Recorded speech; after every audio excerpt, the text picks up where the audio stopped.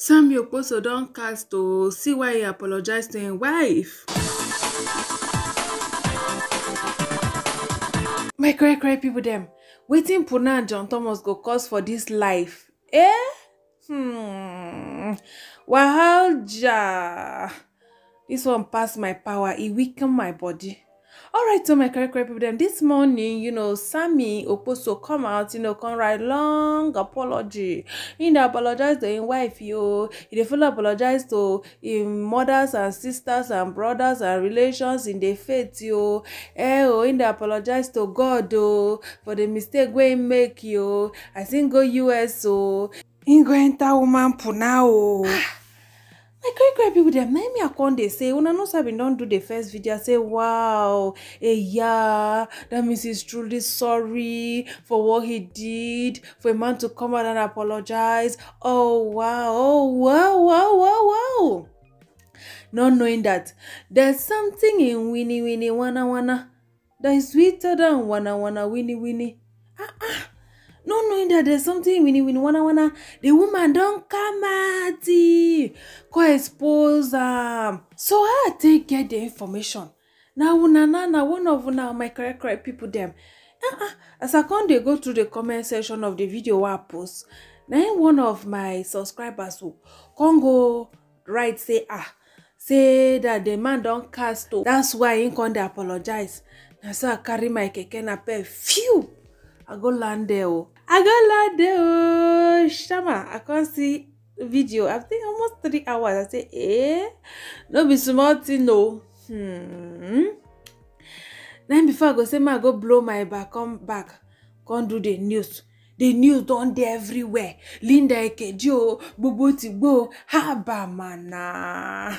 I no go there everywhere. This is a popular gospel artist. When we say all of us. Most of us, man, not say all of us, who they look up to say, this, that. Then we say, go put woman belle. To the extent when we say, the woman go say, I get belle, you say you know what to do. This one no be say, shoot it, bet mama fly, chat evidence, videos evidence, pictures evidence, everything full grand. Where the man won't deny, where he won't start to deny. Where he won't start to deny. So he guys come out, come do public apology. He's sorry to his wife, to his this. But my question be say, if to say you never cast, would you have apologized? If to say you never cast, and say God get as they take punish evildoers, where they use the name, Abamana. And a concert night get for US, so we won't go perform, they sing gospel song and all that. Then you see they go hammer woman. Abamana. The woman say even she self, as she didn't even do herself. She didn't even know that he was married, but she was like, she was feeling bad. How can a gospel artist and all that? But him, lie, in conscience, don't buy. Alright, so just as I tell una, say where I get the news I think just hours, so it reached hours. If no be 1-2 hours, I don't know, but the flight it reached me 3 hours, so I don't know, maybe I not check well, but I just want read them according to how Linda Ekeji summarize them. Then after I read and finish, I will tell una where I get the video, so that I will go listen to the woman. This one will be say listen to the woman, from the horse's mouth. May you hear wow, it is well. Alright, so it's a lady who had an affair with gospel singer Sammie Okposo speaks. The lady, identified as African Doll in an interview on Obodo Yibo TV prior to Sammie Okposo admittance of an affair on social media, disclosed that the affair lasted for several months and they had sex several times without protection. African Doll, who neither admitted or denied knowing that the gospel singer is married, said she was overwhelmed by being in the presence of a celebrity she has been listening to. Aside narrating how Sammie Okposo reached out to her each time he came to the United States, screenshots of their chats were displayed at intervals during the interview. Noting that she was willing to cover up for the singer, she said their issue began after she informed him that she's pregnant. She says Sammie Okposo told her she knows what to do, which was to get an abortion. African Doll stated that after she told the singer that she can't take such decision at that time, he flared up, disrespected her, and accused her of trying to smear his reputation. African Doll, who also accused Sammie Okposo of trying to intimidate her, admitted that what they did was wrong and she has taken responsibility for that. She further alleged that Sammie Okposo told her that no one will believe her and that he has lawyers in Nigeria and US if she wants to go to war with him. Maintaining that she's not asking him for money, she added that all she's been asking for is that he treats her with respect. African Doll also revealed during the interview that she will be keeping the baby. When asked if she is going to keep the baby, the outspoken lady said, "I will keep the baby. I don't really believe in abortion. Fornication is a sin. The Bible says he who is without sin should cast the first stone. It is not my intention to hurt anyone but to bring life to the situation." See wetin a man of God. Okay, fine and good. Oh, fine.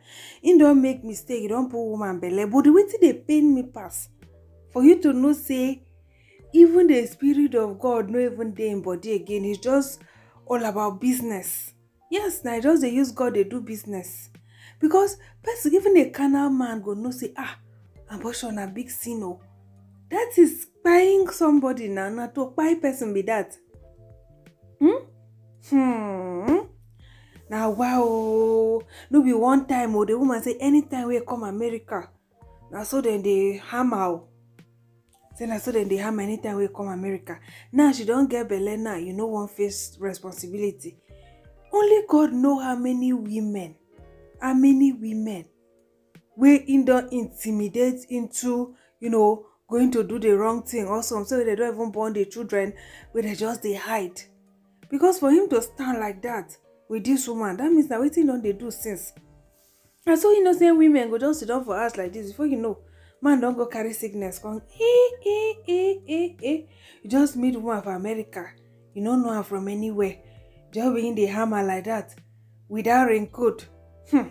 Now wow, and he get wife, beautiful wife for that mattress. He never even marry early. Person will marry late. Maybe say he don't chop life. Maybe say before said and they refer to him as the ladies' man.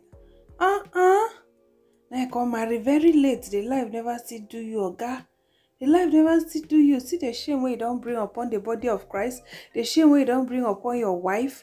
The shame where you don't bring upon your pikin. They say the wife no get pikin. No, who know whether na the sin when they commit. Imagine how many children Ingo don't tell women say me they come out. Then how God want to bless your wife, innocent wife for us? You get one prayer where we pray this January as they do fasting, while our pastor, talk say, make we pray, may God expose all the evil men of God where they carry name, they take play. See now God don't dey expose. So now this man they get mind can't talk say he do mistake gbogbo. Imagine say this woman no call you out, you for can't confess. That's the big question why I keep for front. You get one interview where he been get with Channels Television where he talk say he don't make a lot of mistakes in the past. They no be small mistakes. So say, but him know they drink, they smoking, be womanizing. But thank God, he don't overcome her. Now we see they hear this kind of story now. My correct people them, only God know those mistakes where they make. Maybe now all this abortion where they tell women to they comot children for them. Because my mind they tell me say, if you be saying waiting they affect them now, we be saying wife never born. Because imagine man where they womanize like this. Even get mind now where even your wife never even born. You never feel fear, say, man, no commit this great sin. You know even your mouth no even shake. You see me she come out. Man never shake. Although they say himself been get one pikin, before he marry. You can imagine. God abeg o, may no link also to men wey be say their sin go come dey limit us. So it is well. Alright, so my correct people, I wanna thank you so much for watching. Wanna stay beautiful, wanna bye.